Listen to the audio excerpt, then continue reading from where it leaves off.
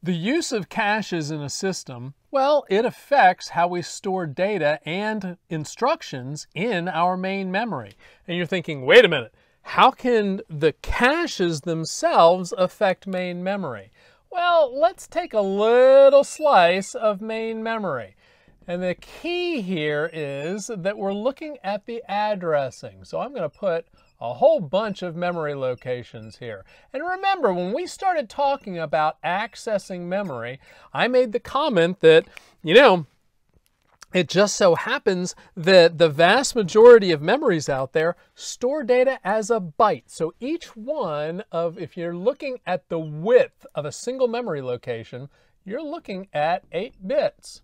All right, so each memory location is going to store 8 bits. And let's just say that this memory is a slice taken out of the full range of memory. And so I'm going to just make some addresses here. How about, and I'm, in order, seems like a theme with this caches, saving board space, but I'm only going to use a few bits to identify this. So let me go ahead and address or create the addresses for some of these locations.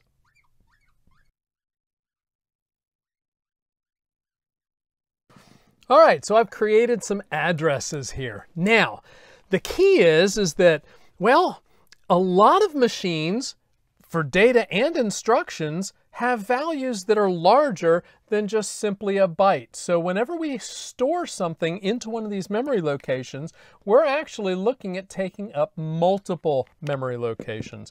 So if I've got 4 bytes that I'm storing, and in fact, we'll go back and talk about the ARM processor. We have a 32-bit ARM processor. Every single instruction takes 4 bytes, all right? Now, the problem is that, remember, when we started talking about blocks and how the cache brings a block from memory, how does it do that? How does it decipher the block? Well, remember that there are a certain number of bits that are used as the word ID. And so let's go ahead and just say that the word ID bits, there's 2 of them, which means that a block goes, for the last 2 bits, it goes 00011011. So that right there is a block. 00011110, that's a block. 00011011, there's a block. And so they're identified by, there's at least 2 significant bits. That identifies a block. Okay, now let's just talk about storing data or instructions. In fact, let's go ahead and talk about an ARM instruction, the 32-bit instruction. If I stored that instruction starting at this location right here, and my block size is 4, then what happens is that instruction would straddle 2 blocks. And in order to execute that instruction, the cache would need to bring in 2 blocks, take up 2 lines of the cache. This isn't a good idea. If the instruction would have fit in a single line of the cache, assuming that we only have block sizes of 4, then you'd only bring in 1 line if I can align my instruction with the blocks.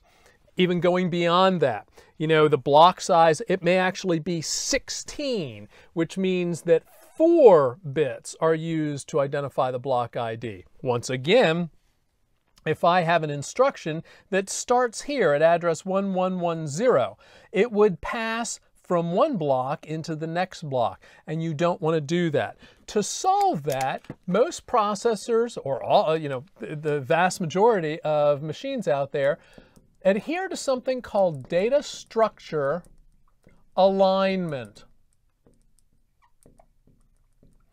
Now, data structure alignment says that the size of the element that I'm trying to store forces it to be stored at certain partitions in our memory.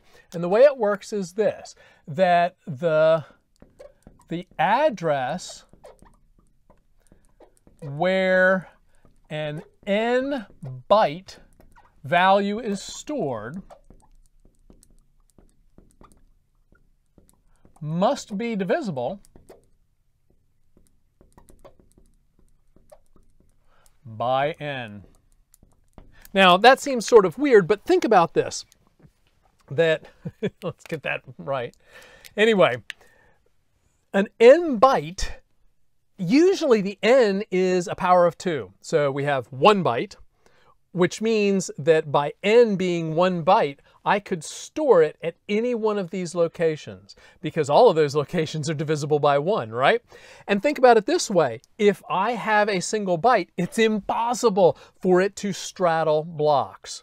If I have a 2 byte value, 16 bits, then the address has to be divisible by 2. In other words, it can only be stored on even boundaries.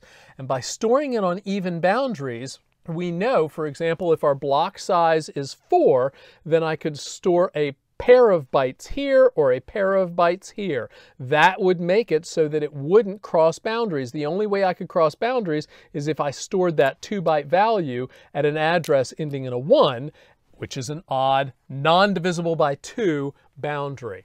A 4-byte value, only divisible by 4. And so when we're talking about the instructions that are going into an ARM processor, those 32-bit instructions, they can only be on address boundaries that are divisible by 4. Now, it's actually pretty easy to figure out if something is divisible by 4. If you go way, way back in our lessons, you remember that a division by a power of 2 is really the same as a right shift, right? And so in order for something to be divisible by a power of 2, then there must be that power, the power that power of 2 is raised to. In other words, like 2 to the 2, or 2 to the 1, or 2 to the 3. That exponent, there must be that number of zeros on the right-hand side of the expression. So, for example, if something is divisible by 4, it has to have the 2 least significant bits as 0. So 0, 0. So 0 is divisible by 4. 4, 1, 0, 0 in binary is divisible by 4. 8, 1, 0, 0, 0, that's divisible by 4. And C, or a decimal 12, is also divisible by 4. So you look at these 2 least significant bits. If they're 0, then you know that you can start the address there. So in the ARM processor, if you were to look at all the instructions, they all land on an address where the last nibble is either 0, 4, 8, or C. That's it. That's where they're going to start. And that's to make sure that it doesn't go across block boundaries. Now, if you have something that is an 8-byte value, divisible by 8, then there are going to be 3 zeros. So we can only start it at 0, 0, 0, or, you know, at a value that ends in 0, or a nibble that ends in 8. Those are the only 2 places that they'll land. All right? Really important stuff. Now, kind of as a consequence of that, and we really haven't talked much about this, we also need to address something called Endianness. It's a very weird word, isn't it?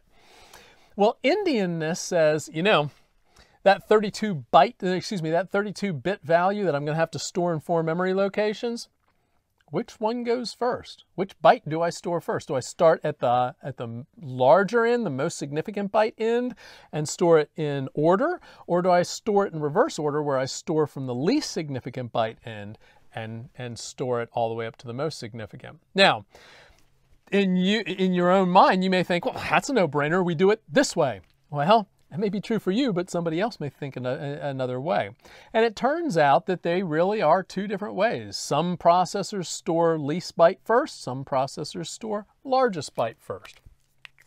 And the way it works is this. If you think about the size of the bytes as being large, big, or small, little, there's big endian. That means that the most significant byte is stored first. In other words, in the lower addresses. So you start out the most significant byte in the first address, and then as you go down to the smaller values, go to least significant. So the little endian, guess what? It's stored least significant byte first. Now, to make sure that we understand this, let's just go ahead and do an example.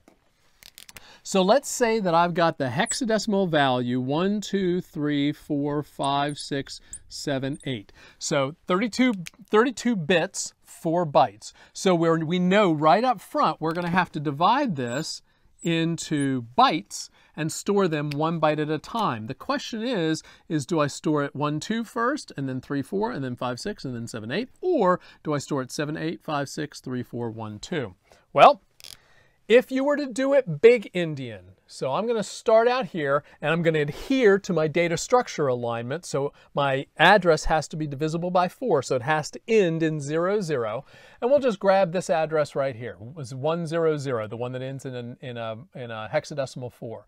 And if we do 1, 2, then 3, 4, then 5, 6, then 7, 8, this right here is a big Endian. All right. That's one way to store it.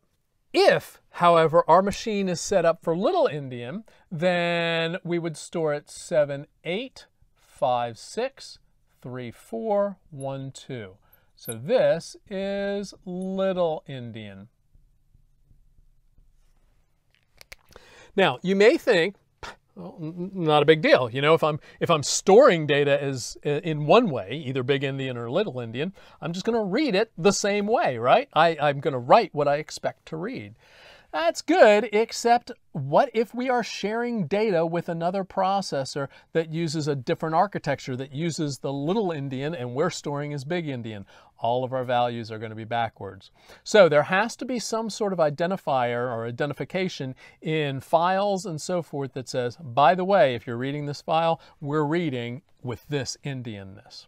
All right, just a little side topic, but I just wanted to make sure that you understand that the fact that we are using caches and transferring data back and forth in the form of blocks, it has an effect on how our data is stored in memory.